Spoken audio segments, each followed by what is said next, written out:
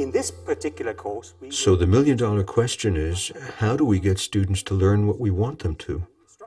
More precisely, how do we get a student's activity to match our intention as a teacher? The answer is constructive alignment. That is, to clearly state the learning objectives of the course in terms of the solar taxonomy, to make the exam measure precisely those and tell this to the students, and to choose appropriate teaching learning activities to train these skills and competences during the course. The constructive alignment theory was developed by Professor John Biggs. Let's first have a look at an unaligned course. We have the teacher's intention, the student's activity, and the exam's assessment in play.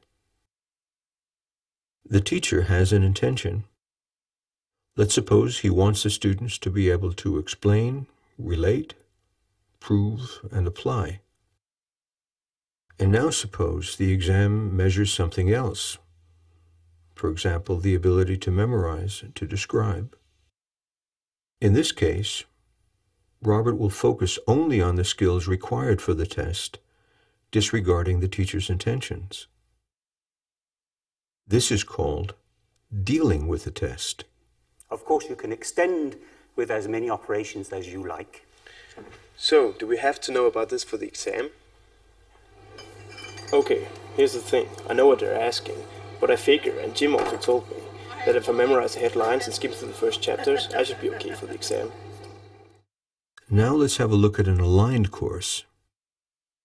Here the teacher has taken great care in making the exam explicitly conform to his intentions, so that the exam now measures the ability to explain, relate, prove, and apply. Here there is no shortcut for Robert. Whatever happens, he just ends up learning what the teacher is intending. So these are the course objectives, and also what you'll be expected to be able to do at the exam, and what my exam will measure. Furthermore, this is what we're going to reflect upon during the course, and what you'll be trained in doing during the entire course. A level 3 teacher has a student learning focus. This is the highest level in John Biggs' 3 levels of thinking about teaching.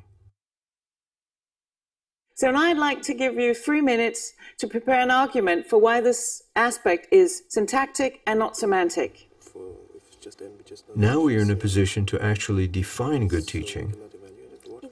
Good teaching is getting most students to use the higher level cognitive processes that the more academic students use spontaneously. Or you might say, teach so that Robert behaves like Susan. Which is just one shorter than E. Yeah, and then we prove it holds yes, that's how we do it. You did it.